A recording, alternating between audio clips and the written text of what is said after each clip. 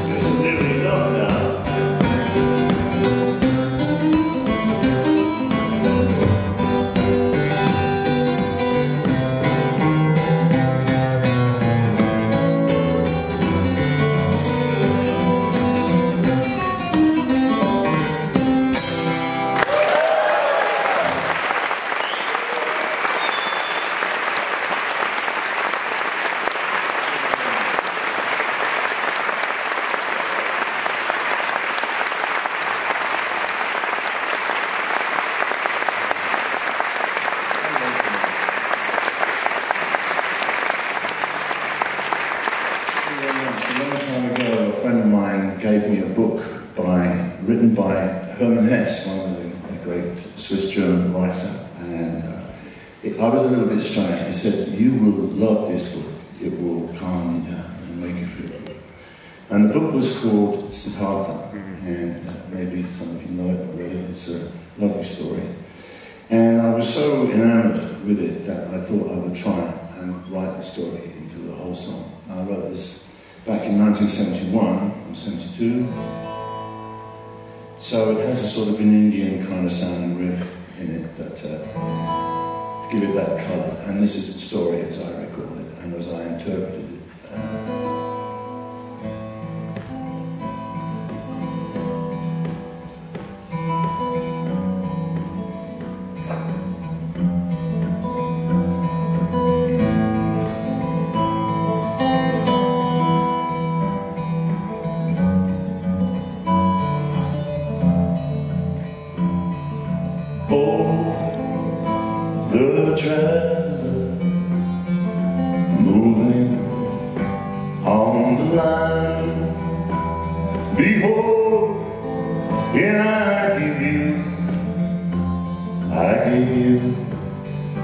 traveling man, and he's very heavy laden with the questions in his burden.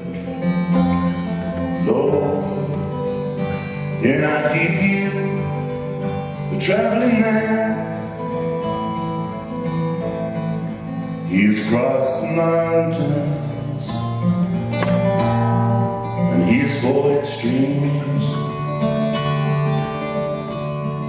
and he's spent a long time surviving on his dreams. And there's many times he's tried to lighten up his heavy load, but his compromise has failed him, and he ends back on the road.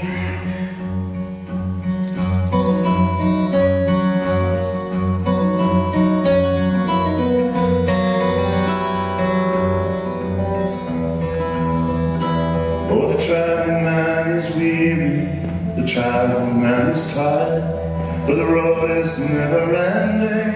In his feet he's cried aloud for a savior, and in vain for a teacher, just someone to lighten up the load.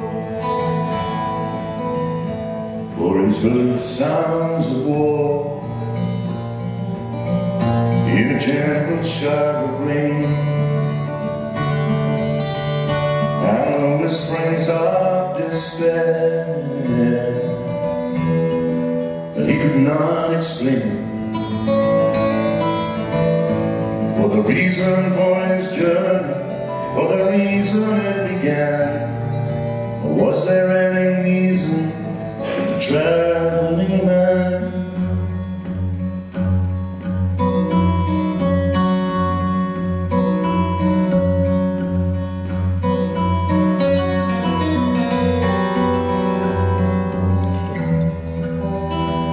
Well, at last he reached a river so beautiful and wide, but the current was so strong he could not reach the other side. And the weary traveling man, he looked for a ferryman who was strong enough to row against the tide. And the ferryman was old, but he knew the boat so well. Or did the river move the boat? Well, the traveler could not tell. Said, ferryman, your baby, and the answers that you seek, they're in the singing river. Listen, honey, it will speak.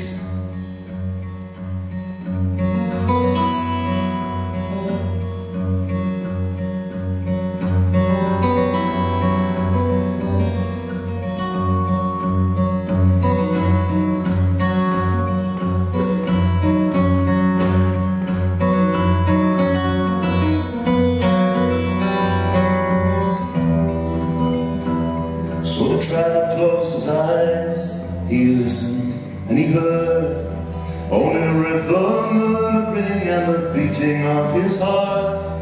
Then he heard the river laughing, and he heard the river crying, and it was the beauty and the sadness of the world.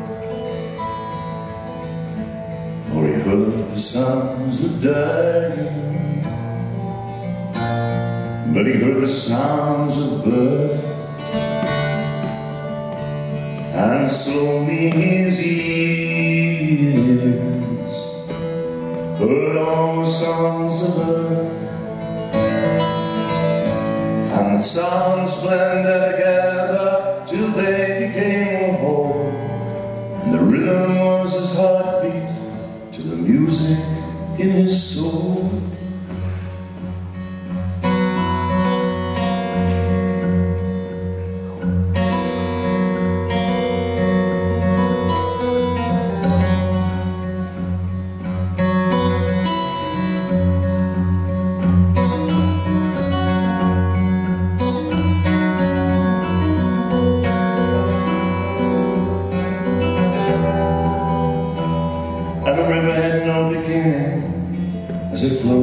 sea.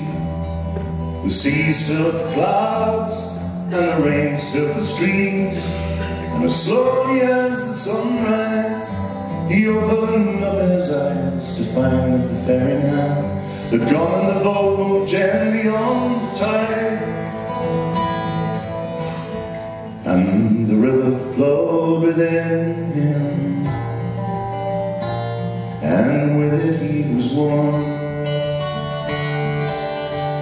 And the seas moved round the earth, and the earth around the sun. And the travel was the river, was the golden ferryman. He was the journey and the song of the singing river.